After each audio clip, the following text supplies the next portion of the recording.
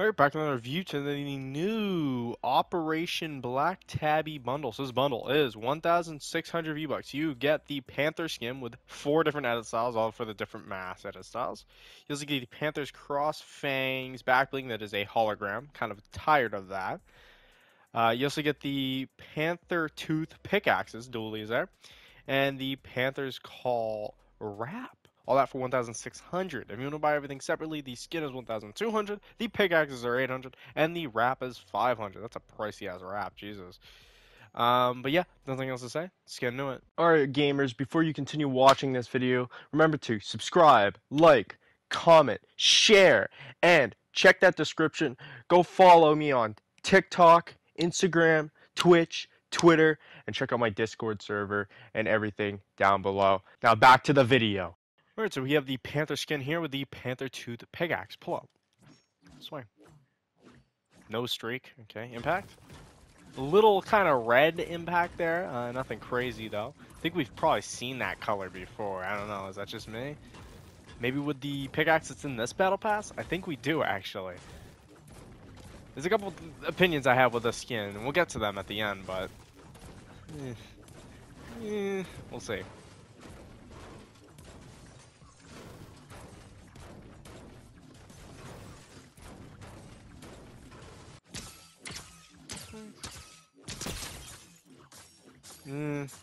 Sounds default-esque.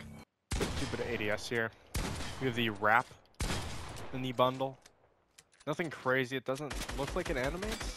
No, it doesn't. It's very bland. Just got like a racing stripe on it.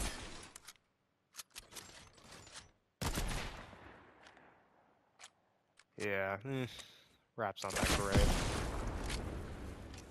I don't know. Wraps aren't that great anymore. It used to be decent with the animated ones, but they're just kind of boring. Alright, we have the one-shot glider here. Forward. Back. Left. Right. Not moving. Let's do a bit of building here.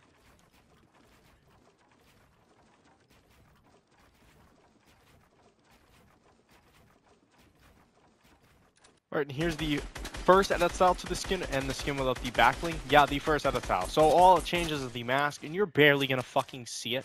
So like, I don't think there's a point to show off every single edit style. You can see it in the item shop if you really want to see them, but you're not gonna see it. The only people who are gonna see it is the people you either your kill or your friends.